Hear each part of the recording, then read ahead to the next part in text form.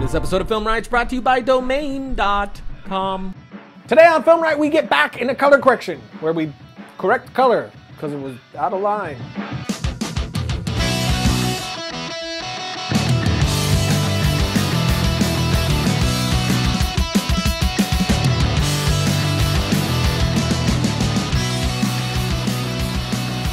Welcome to Film Riot, the show that takes the mystery out of the effects and techniques to go to some of your favorite Hollywood films. I'm your host, Ryan Conley. So, did you guys see Dark Knight Rises? You haven't seen it yet, have you? I have not. We have Bruno behind the camera instead of Josh today. Hello, everybody who hasn't seen Dark Knight Rises yet. I did indeed, and I was actually on Variant, our news show, which went up yesterday, to give my opinion on the film along with Eris. So, if you have not seen that and you want to know if I loved it, hated it, or levated it, which is a mixture of the two, go here and check it out. Check it out with your eyes. But that's totally off topic. The topic is off, not on. The opposite of on. Today, our topic is color correcting your image. And yes, I know I told you that we had a special guest this week, but unfortunately our schedules didn't line up. So it is on hold for now, but hopefully we'll get that going soon, and I'll tell you who it is when we get it going. Anywho, look. Hello, baby dude. I was hoping you'd get to color correction again. I know you did an episode on it, but you went over it very quickly and lost me completely. Could you maybe go more in depth? You know what, baby daddy dude, you're right. In that episode, I did skim over things a bit too quickly with little clarification. So to make amends, to mend my injustice, I will go back over some color correction right now. Now, I'm going to go through the basics of color correction since it is, in fact, pretty basic. And again, to clarify, in simple terms, color correction is the initial correction you do to your image. This is also called primary color correction. This is where you will adjust the contrast and correct color issues that may be in the base image. For instance, let's take this shot of my dog. She's looking all regal and majestic. In fact, probably works better with music. So classy. Maybe she should have a cigar, too. Class act. Where was I? Right. So, as you can see, this image is pretty flat. We have that muddy gray look going on, which we, in fact, do not want. So, let's get our color correction on, playa. For this, I'm going to use Magic Bullet. I'm a big fan of this plugin. It is, of course, not as in-depth as Apple's Color, DaVinci Resolve, or SpeedGrade, but it has a multitude of great tools to get a super high-end result, and it speeds up your workflow a lot in comparison, which is one of the main reasons I use it so much for all my shows. We don't have the time or the manpower to waste, so speed and quality together is a must, and Magic Bullet is a real lifesaver when it comes to that. Not to mention, if you are new to color correcting and grading, then jumping right into those complex programs may not be the best idea for you.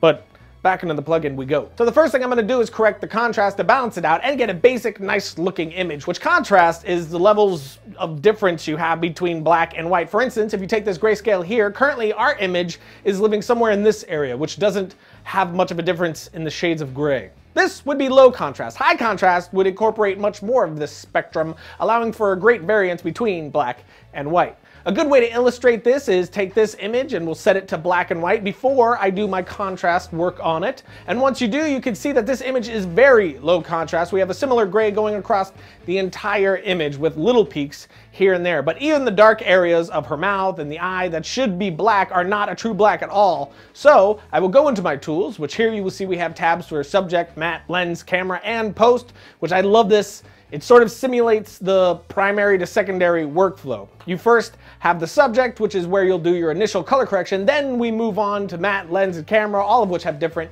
and interesting options. And finally to post for basically the secondary grading, which is at least how I use it. But for now, we will start in subject, so I will grab curves and bring them down in front of saturation. This is important because each new tool you bring down is correcting not the original image, but the image after the correction that came before it, which this is the way it'll work in pretty much any editor. Now to show this, I'll go into the blue and jack that up, and as you see, we get a purely blue image, but if we move it behind saturation, we still get black and white since the saturation is affecting the image after the blue is infused.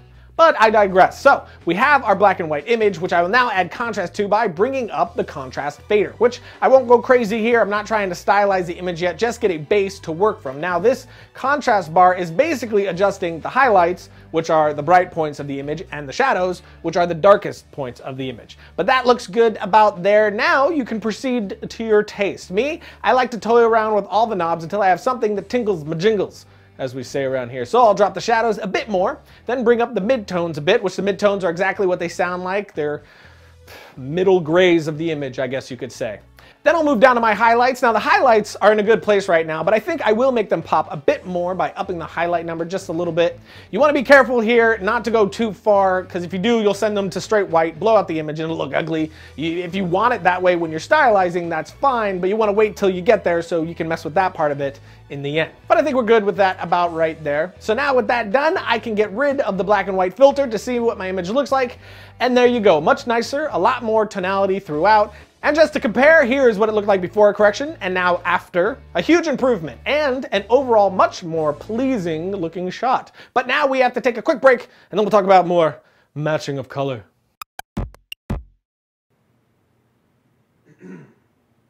Now? Yeah. Oh, hi. Do you like a website that you want to have one? What? What?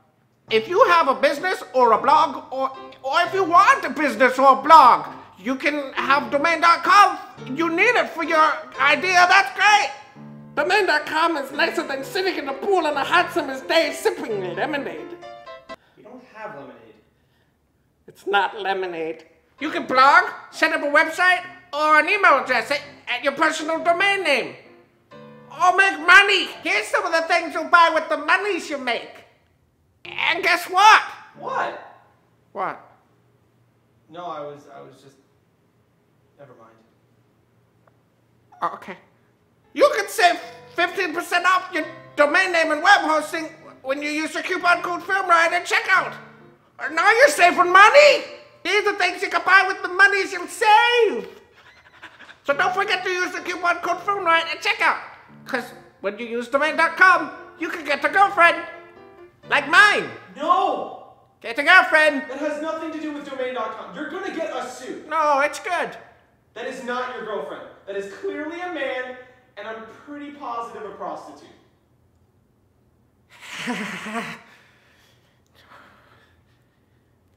Yeah. I'm sorry.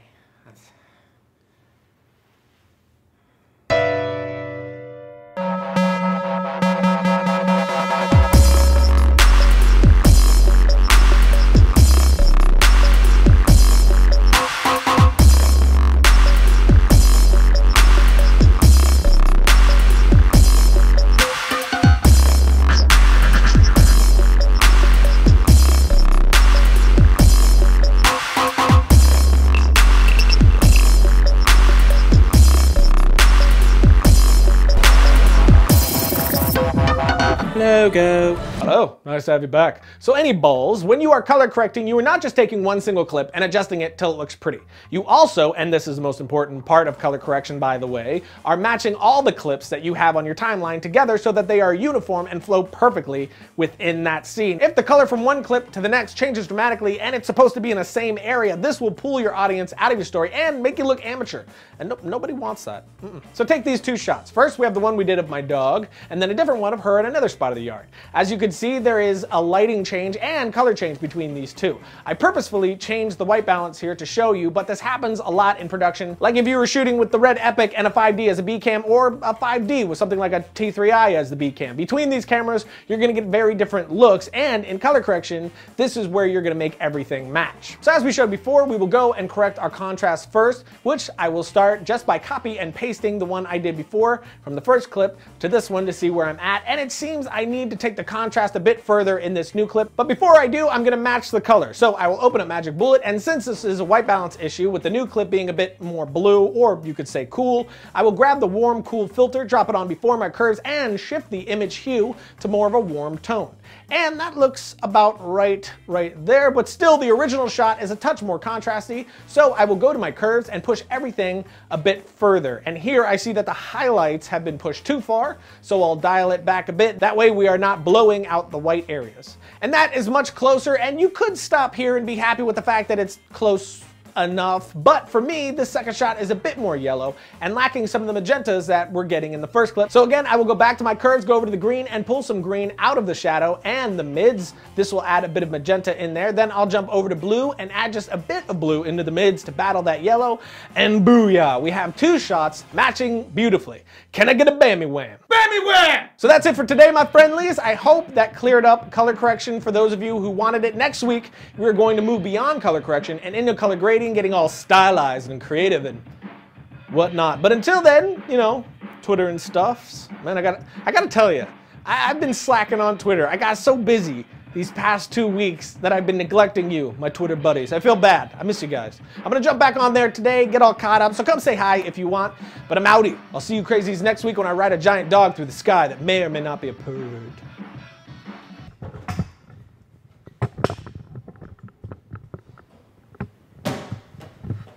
Okay, I'm just moving the mic. Okay. I thought I'd have to hit you No. if you came close. Don't do that. I know three forms of martial arts. Do you? I don't believe that. I don't think you know how to fight at all. Synchronized swimming, pole vaulting, and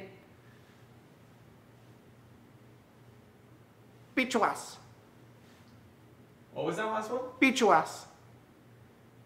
I'm not familiar with that, actually. It's from the Polynesian. It's new. It's new. Oh, that's cool. I don't want to use it, but I will if I have to. But I don't. Just steer clear of me. I'm so dangerous.